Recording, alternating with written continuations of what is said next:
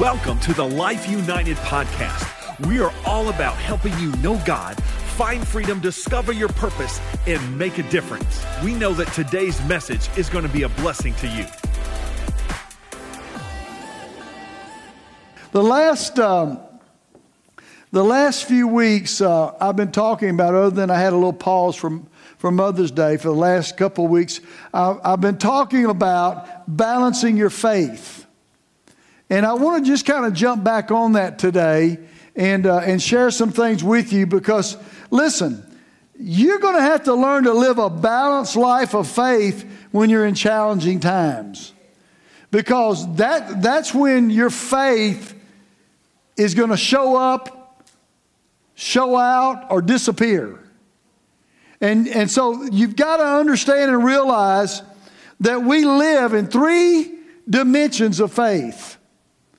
And sometimes I think people kind of commingle these, and sometimes they push one to the side and for another one. But you've got to balance your faith in all these areas. And let me explain it to you. I've already talked about this, but this just for reference. First of all, there is a faith that you have to live in the past. The surety of the sacrifice of Jesus. Listen, when Jesus died on the cross and he was raised from the dead, there was an anchor set in the rock that you can hold on to. That happened. And it happened for you. And it happened so that you could have eternal life.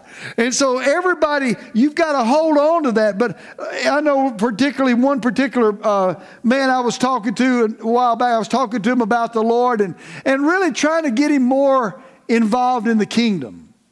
And he made this statement to me. He said, "Sam, I walked that aisle and that's all I'm going to do." So all of his faith is in the past.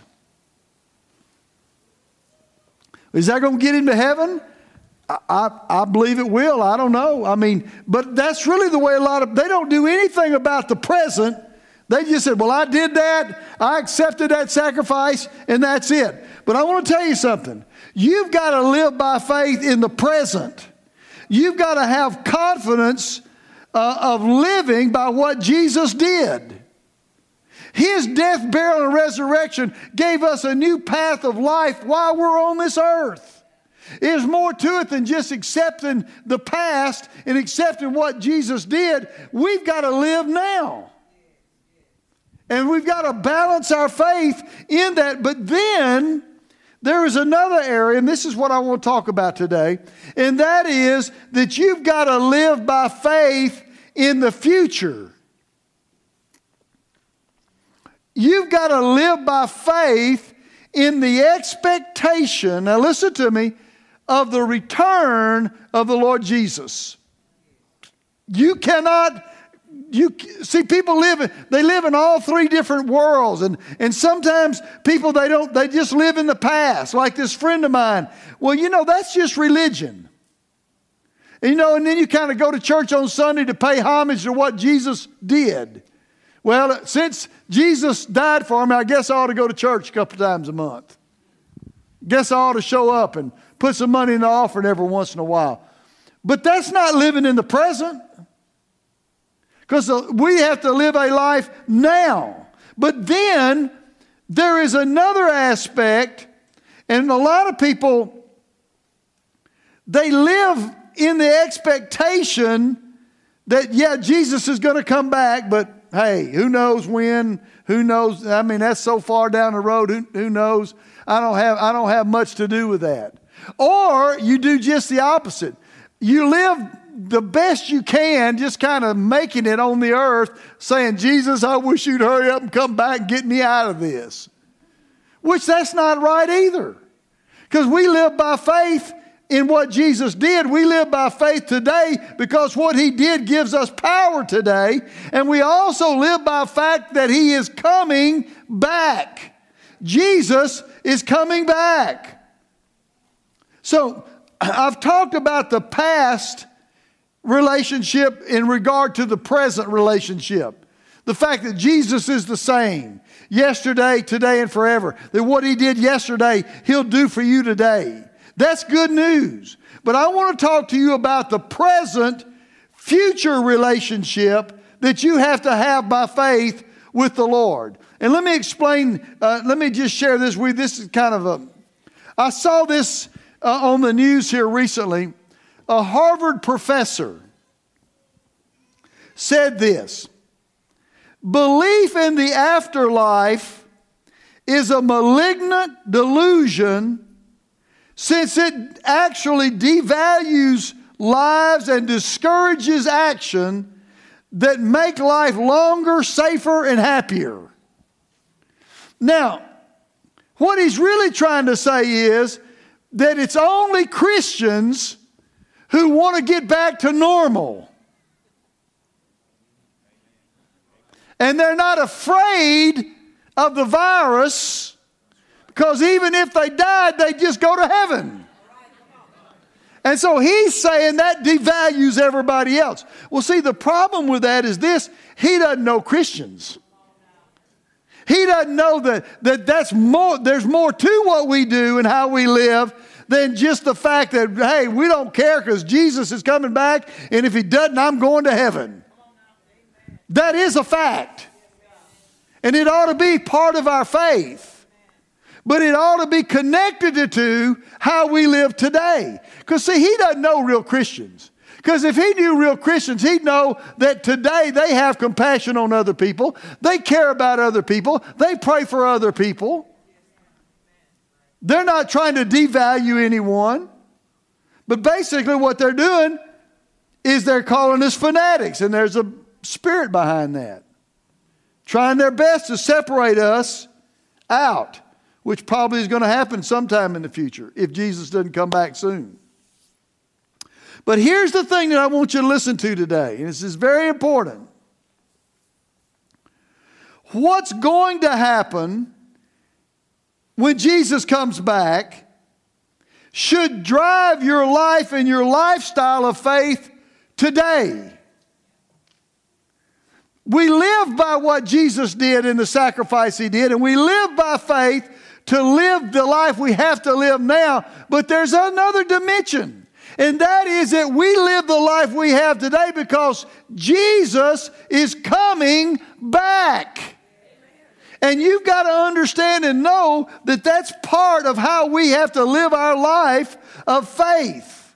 Balancing how we live today based on what's going to happen in the future. It ought to motivate you how you live today.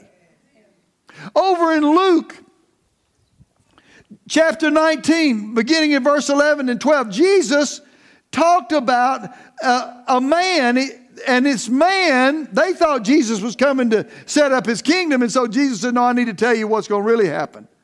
And He said this in a parable. He said, a certain nobleman went into a far country to receive for himself a kingdom and to return. That's Jesus. Jesus went into heaven to receive His kingdom. Guess what? And He's going to return.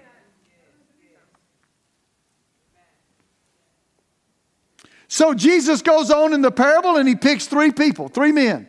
He gives one of them a certain number of dollars, we would call it, or gifts. He gave another one a certain number, and He gave another a certain number. So He gave all three of them gifts according to their ability. And so, guess what happened? The nobleman came back. And you know what happened when he came back? He said, excuse me, what'd you do with what I gave you? Well, Lord, I doubled what you gave me. Well done, good and faithful servant. I'm giving you rewards. The other, what'd you do with what I gave you? I doubled what you gave me. Well done. I'm going to give you more.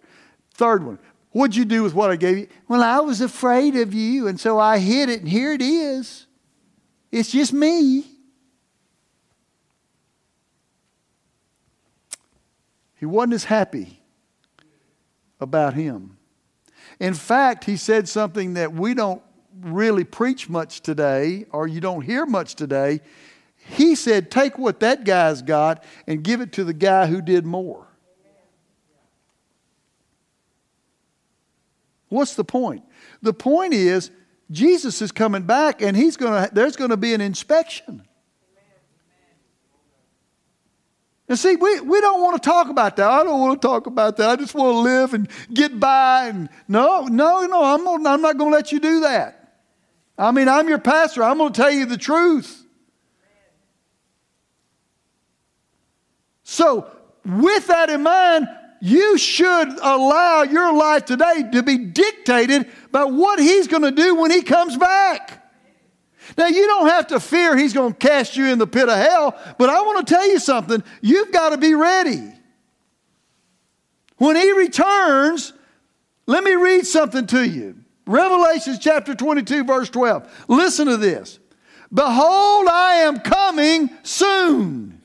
Now, see, your soon and His soon, you can't judge His soon by your soon. Because your soon may be this afternoon. It may be tomorrow. When we were remodeling our house, Lord, oh, Jesus, thank God we're through. But I would have one of the people that were working on, well, we're going to finish that soon. What does that mean? You know, the Bible says a day is with 1,000 years, and 1,000 years is with a day with the Lord. So you can't measure soon. But Jesus said, I'm coming soon, and it ought to mean something to you. Because listen to what He said. And I shall bring my wages and rewards with me to repay and render to each one just what his own actions and his work merit. That's what it says. That's what it says. What your work merits. That ought to be a motivation. Because if you study this out, you'll find out they're going to people who everything that they thought that was good is going to be burned up, and all that's going to be saved is them. And there's going to be no reward save salvation. Now see, you're going to be flippant about it and say, well, that's good enough for me. It is now, but when He comes, there are going to be regrets. And the problem is you're going to eternally have to live with that.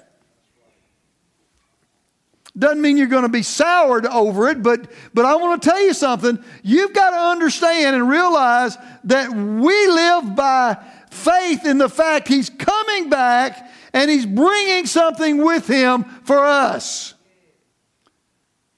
Over in Acts chapter 1, I just want to make sure you understand He is coming back, all right? In Acts chapter 1 and verse 9, when Jesus had spoken to them, they watched as He was taken up in a cloud and received out of their sight. And while they looked steadfastly toward heaven, and He went up, behold, 2 men stood in white apparel, and said, Men of Galilee, why do you stand gazing up into heaven? This same Jesus, yesterday, today, and forever, this same Jesus who was taken up into heaven will come in like manner as you saw Him go to heaven. He's coming back. Jesus is coming back. And I'm going to tell you something that's going to be spectacular. Paul had a revelation of this. And he said in 1 Thessalonians 4, beginning in verse 15, For this we say by the word of the Lord, that those who are alive and remain until the coming of the Lord will by no means precede those who are asleep or who died.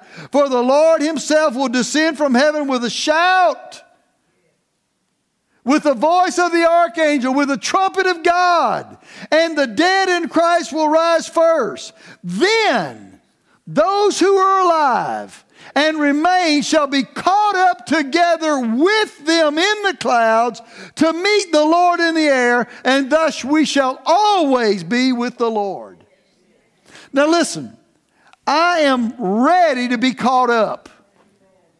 If I live out a full life and I die, that's okay. I'm still going to beat those that are alive in resurrection. Some people say, well, why in the world are the dead in Christ going to raise first? Because they got to get a head start. They're 6 feet lower. Some of you will get that later.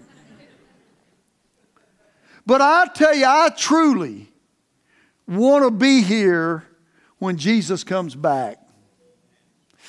I want to feel that energy, that transformation, that ability to lift myself up off of this earth to be with Him.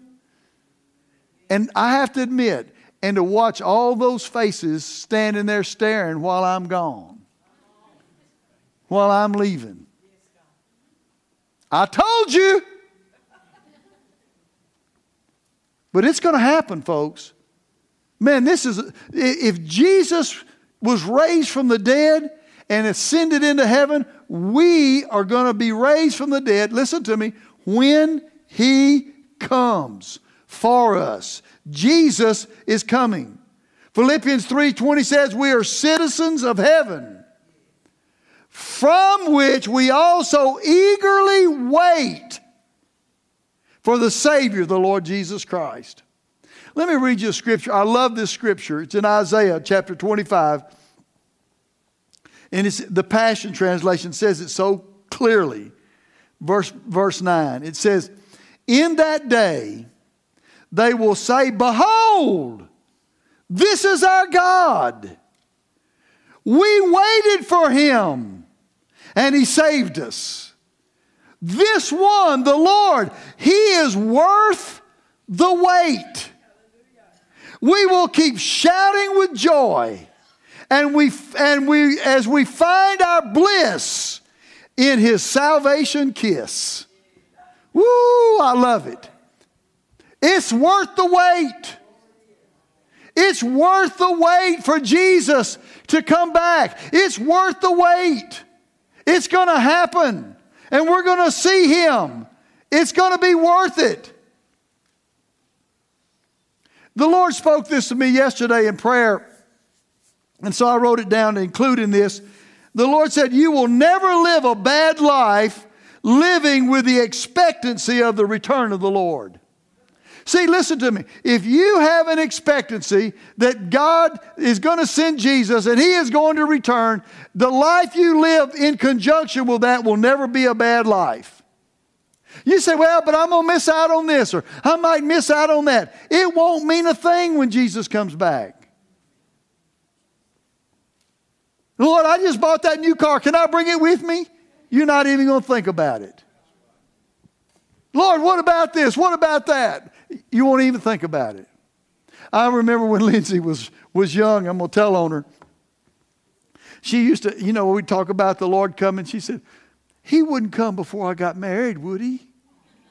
He wouldn't come before I have children, would He? I said, Lindsay, I don't know when He's coming.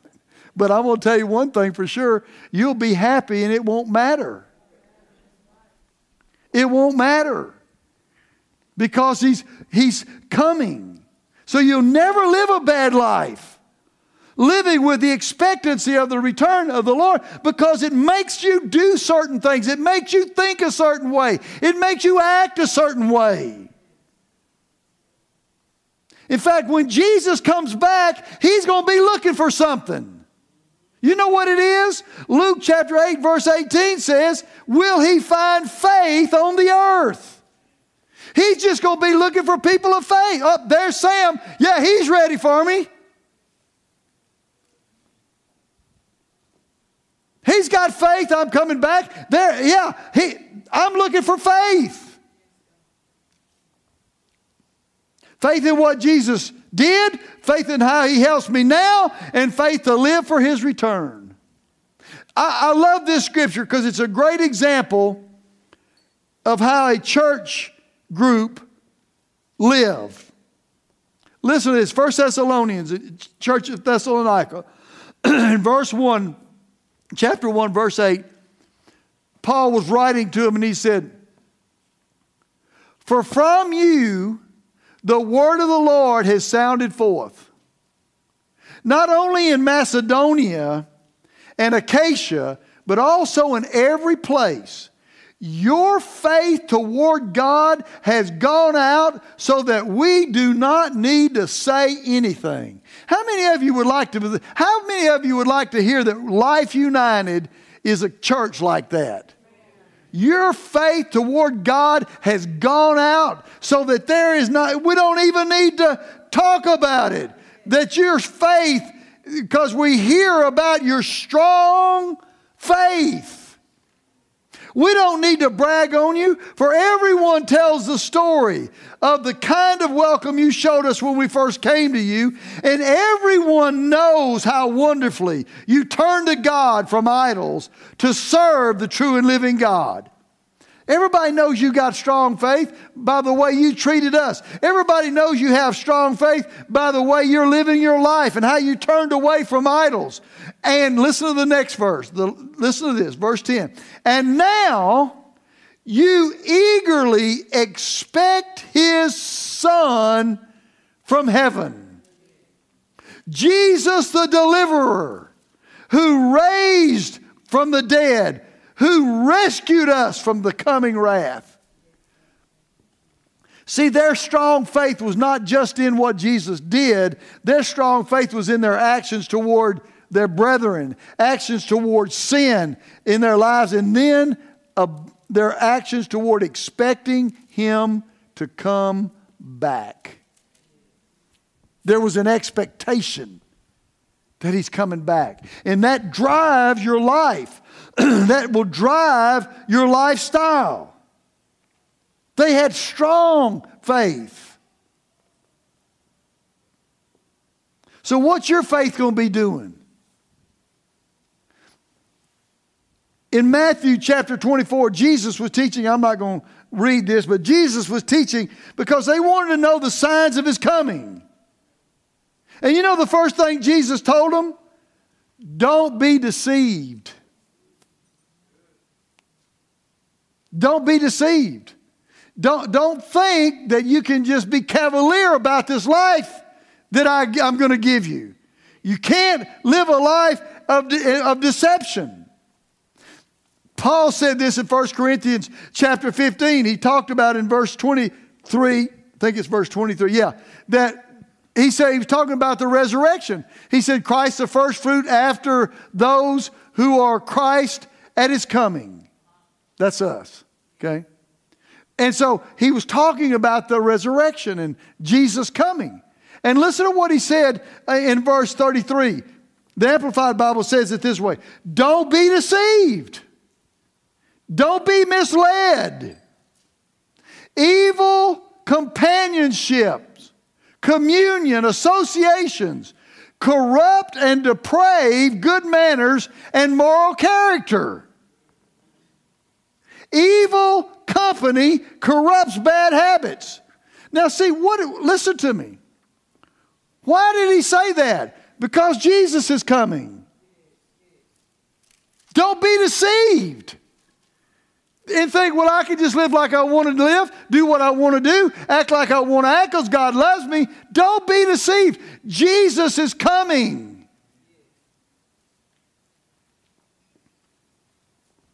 And there's a motivation for you and I that we must live a life that He desires for us to live. Thank you for your enthusiasm.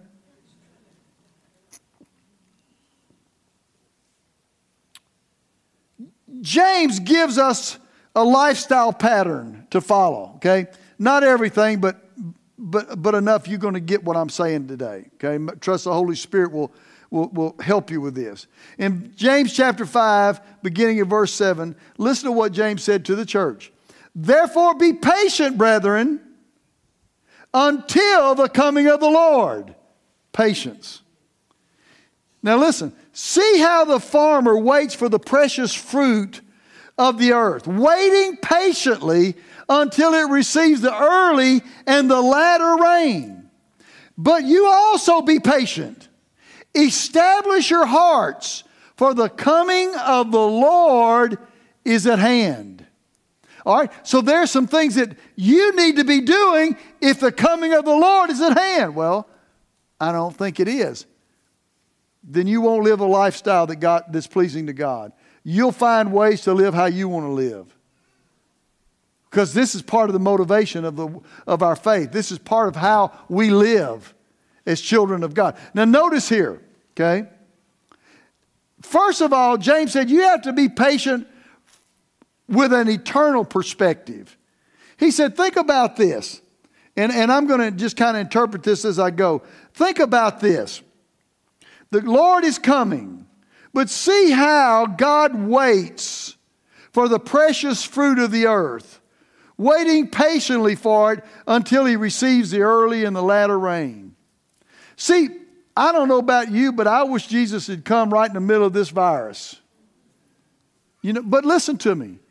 God is long-suffering. God is patient. Y'all still with me? So what James is saying is this: you need to have an eternal perspective about the coming of the Lord and understand and realize that God is not sending Jesus back for a reason, and until that happens, we're going to have to be patient. The word patient there, I love the word. It means to be long of spirit. To be long of spirit. We would say it like this: you never lose heart. You never get discouraged. You never get down. You're long of spirit. Why? Because you have an eternal perspective that the only reason Jesus hadn't come back is so more people can get saved. So if I can get more people saved, I'm going to get Jesus back a lot quicker. You have an eternal perspective. And so you're long-spirited. You are patient. But then it goes on and says in verse 8, establish your heart, for the coming of the Lord is at hand. So that means you've got to have something in your heart that's established, settled. Not the past. Well, Jesus, died for me. I walked the aisle 40 years ago and everything will be all right. Yeah, but what are you doing now because He's coming? Hang on with me. Because it should motivate your life today by Him coming. So He said, establish your heart. So here's something that you can grab hold of. Psalm 112, verse 7 and 8, talk about an established heart. And it says this: the established heart will not be afraid of bad news. His heart is steadfast, trusting in the Lord.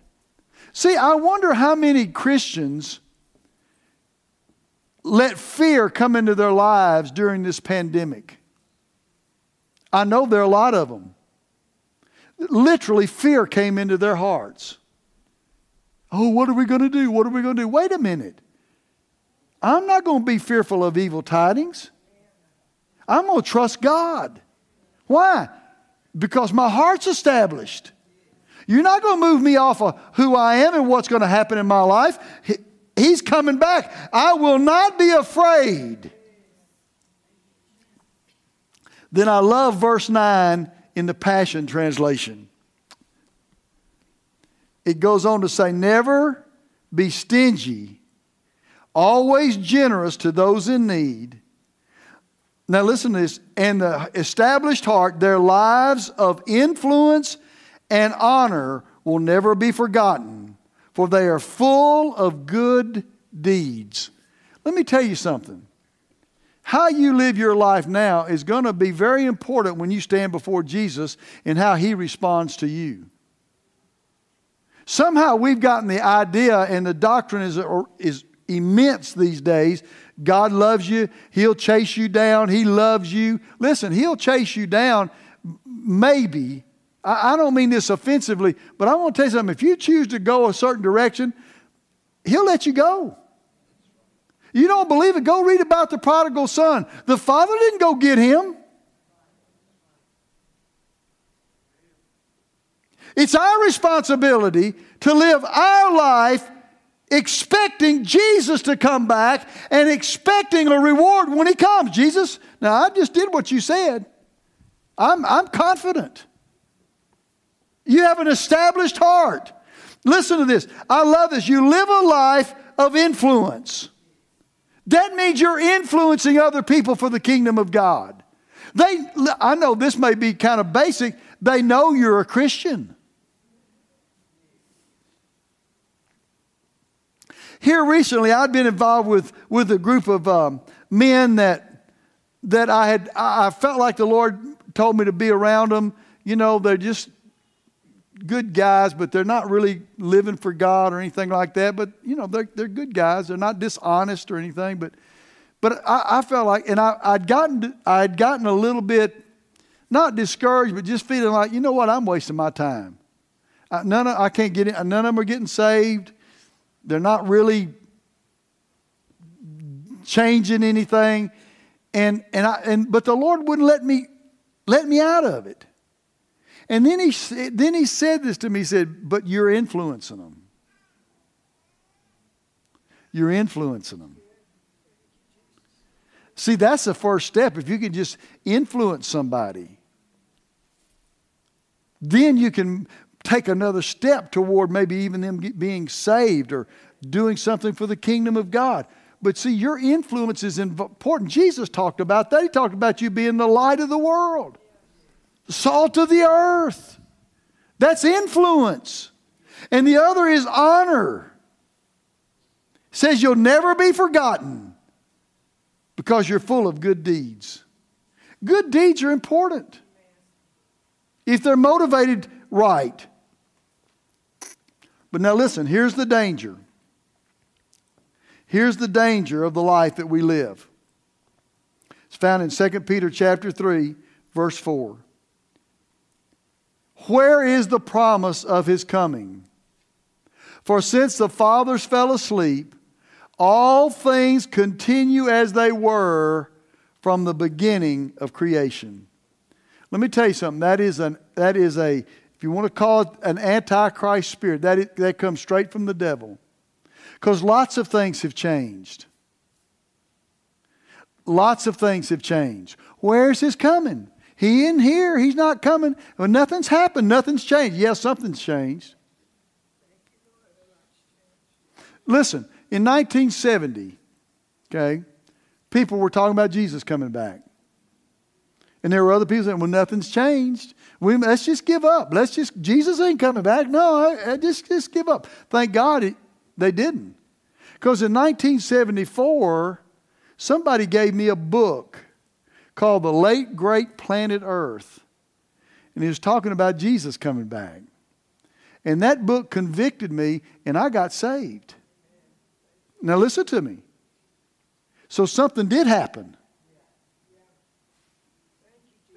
Where is His coming? Everything is the same. No, everything's not the same. Church is not the same. Church is not going to be the same anymore. I believe we're going to see God do stuff. If you don't believe me, go listen to what I've been preaching on Wednesday nights, what I shared. We're going to see God do some things. Nothing's the same. But it's only going to be for people who are willing to receive it and really, to be honest with you, that are living for Jesus to come back. Because listen to what Peter said in response to that question. First of all, he just nailed the fact that it wasn't true.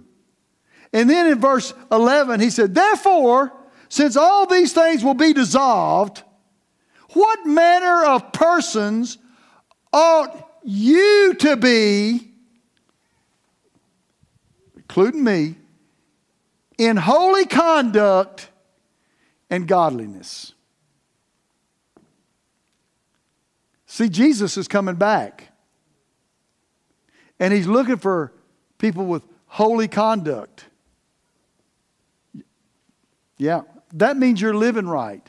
That means you know in your heart what's right and you're living by what you know. And if you have temptation in your life, you're fighting it off and you're getting others to stay with you and stand with you to fight it off. Listen to what he said. In holy conduct and godliness, looking for and hastening the coming of the day of God. Looking for and hastening the day of God. Now see, people say, well, that's an old cliche. What if Jesus came back today? Maybe you ought to be thinking more about how am I living today, based on the fact, what if Jesus comes back today? It'll motivate you to live a right life. It'll motivate you to live in a conduct and in a way that's pleasing unto God. Nobody has to tell you that. If you're a child of God, you know.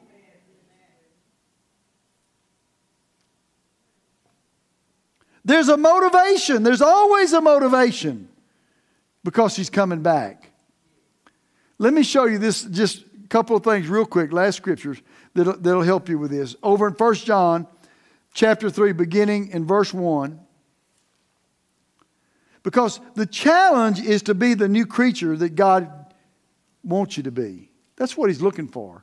Behold, what manner of love the Father has bestowed on us, that we should be called children of God.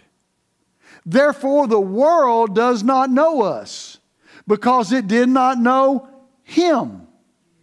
But now listen, beloved, now are we the children of God, and it has not yet been revealed what we shall be. But we know that when He is revealed, we shall be like Him. For we shall see Him as He is. All right, now listen to the next verse, because this is going to help you. Everyone who has this hope, how many of you got that hope? Man, I want to be like Jesus, but I want Jesus, I just want to see Him. Everyone who has this hope in Him, you ready? Purifies himself, just as He is pure. Purifies himself. That's our responsibility, to be ready for Him, to purify ourselves, to walk in who we are in Christ, to walk in the righteousness that He's provided, not try to find a way around it or try to pervert it, to walk in love the way He's provided it, to live the life He has for us, to be involved with what He's involved with, to be kingdom people. We're more citizens of heaven than we are of the earth. We ought to be more involved in the things of the kingdom. If you've got this hope in you, then you've got things to do. We've got things to work on. And it's motivated by the fact that, hey, He's coming back. Listen to this last scripture, 1 John chapter 2, verse 28. Now, little children, abide in Him, that when He appears, we may have confidence and not be ashamed before Him at His coming. I don't want to be ashamed. I don't want to have to look Jesus in the eye and say, Jesus, I'm so ashamed because I didn't live the life You wanted me to live. I lived like I wanted to, and I'm so ashamed. You think that's not a real thing, but that's going to be real. It's going to be more real and more heightened than you could ever imagine. I got to say this real quick. I didn't say it in the first service, but I experienced a measure of this one time many years ago. Because the Lord spoke to me about something, and I didn't even understand Him. And the Lord showed me, listen, you don't really want this, I'm telling you. He showed me myself. There's no justification. There's nothing you can argue when He shows you yourself.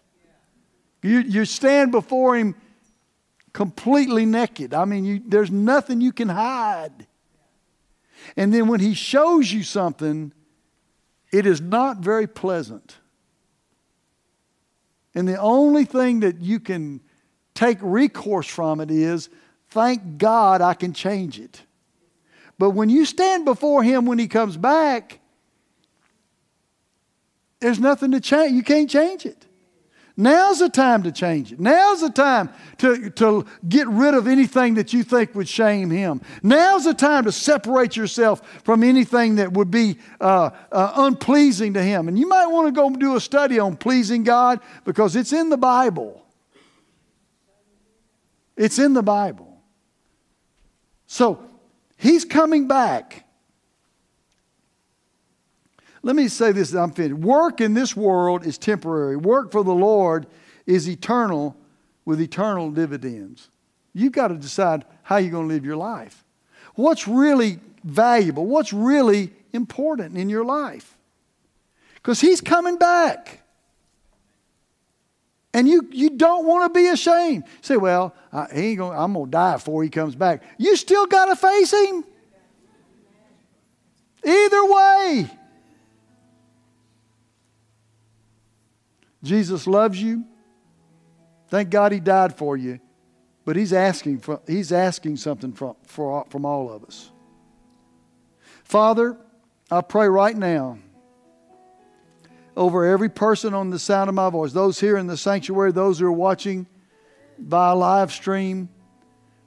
Father, I pray right now that You open our hearts and reveal to us what it is that we need to change to live the life that's purposeful now, because when You come, we're going to have to talk to You about it.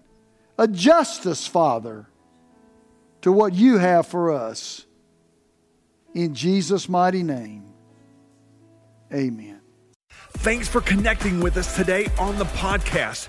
And we'd love to connect with you in person at one of our campuses in Shreveport, Louisiana, or in Lake Charles, Louisiana. You can get all the information from our website, lifeunited.church.